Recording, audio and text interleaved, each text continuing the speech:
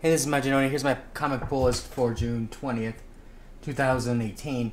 First up is Batman, number 49, is it? Now, first of all, I thought this cover was really, really well done. Fantastic. Now, last issue we had Batman fighting Joker. And Batman getting paralyzed, poisoned. So Catwoman comes in to save the day. And I have to admit, Catwoman was kind of vicious, even though she gets shot. I mean, it was, she slashes up Joker's throat pretty good. Beyond that, it's basically the dialogue between Joker and Catwoman. They talk about the past. Joker congratulates her on her marriage, her wedding type thing. And I was really liking the banter going back and forth between them. But, this is a spoiler. But to me, what kind of ruined it was at the very end because Joker almost recovers enough to kill Catwoman, but he falls. And Batman wakes up enough, so he starts talking to Catwoman. And then Catwoman she tells Joker a joke. And Joker thought it was funny, and then Catwoman starts laughing like she's possessed by the Joker. Now, to me, that's just it's like your typical go-to plot point. You deal with the Joker, you gotta laugh like the Joker. I mean, and this would have been one case where I was thinking, this would have been good if, Batman got taken down and Batman was always like, you can't, don't endanger, you put yourself in danger, blah, blah, blah. And here comes Catwoman, comes and saves the day, and she doesn't do that. It's kind of like, even with this, it sets the tone that, we're in for the same nonsense that we've gotten for the past, 20-some, 30 years, you know what I mean? We did this more than 30 years, but you know what I mean. And I think if they didn't end it that way, it would have been more of a fresh start. You could have started with her kind of starting to laugh, and then she just stopped. And just composed herself, said something else, and it would have been that things are going to be okay. That way, when things don't go good, then we're like, oh my god, they're not good. What happened? Now we already know wedding's doomed. And here's the Justice League number 2. I think they took a picture of the Thing, and they used to model Martian Manhunter.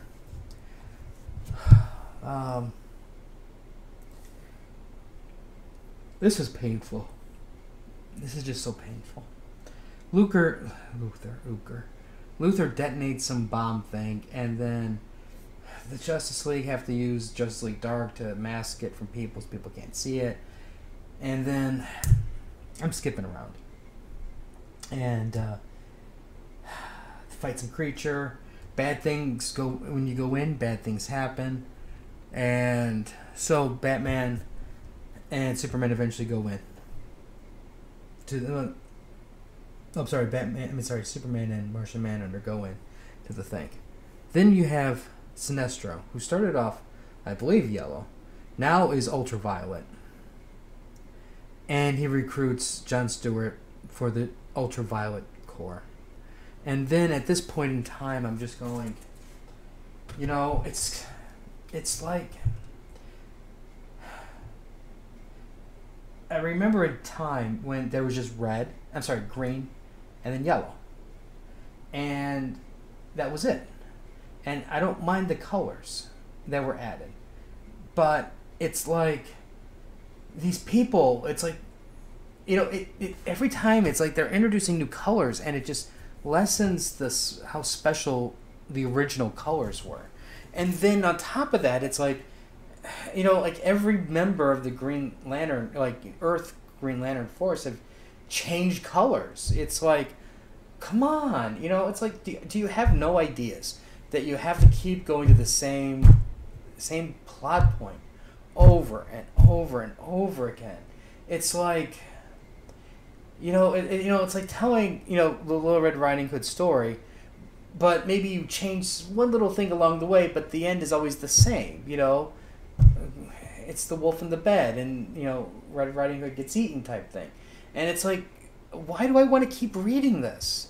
It's like Snyder. I mean, he's a good writer, and it's like, why do you have to, go to this level of being mediocre, unimaginative?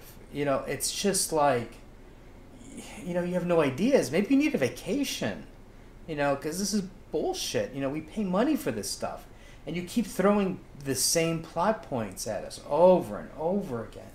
It's like, God, what, you think you're special because you never did a Green Lantern color and a change of an Earth Green Lantern? It's like, come on. It's ridiculous. And then there's Man of Steel. I don't know. I mean, it starts off with a good fight, and then Superman's like, well, he wants me to punch him. He wants me to lose control, so we're not going to do that right now.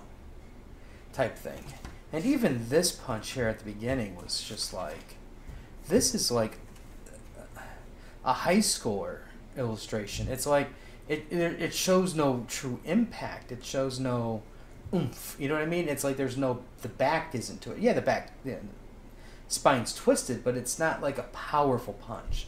It's just, in a sense, powerful because you're making the guy bend over backwards, but, Superman doesn't have his feet aren't grounded, as an example. Like, how much more stronger? I mean, it's like it doesn't look powerful. It looks, like half-assed, half-assed illustration.